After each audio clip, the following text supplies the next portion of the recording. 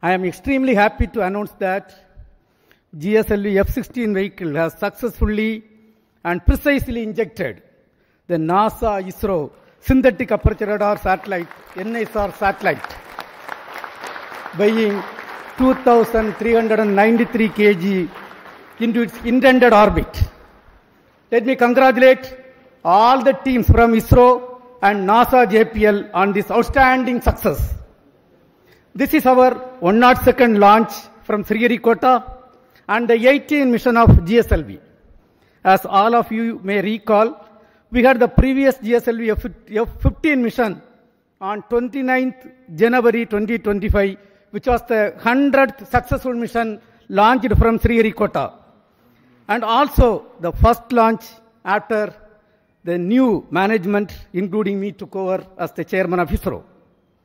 This is the first GSLV mission to the Sun synchronous polar orbit. Till date, all the GSLV missions have been to GTO. Being the first SSPO mission, several analyses and studies were carried out to make this mission a grand successful mission, including the cryogenic upper stage corrections. A host of mission simulations were carried out very systematically and meticulously, and today's successful mission is accomplished.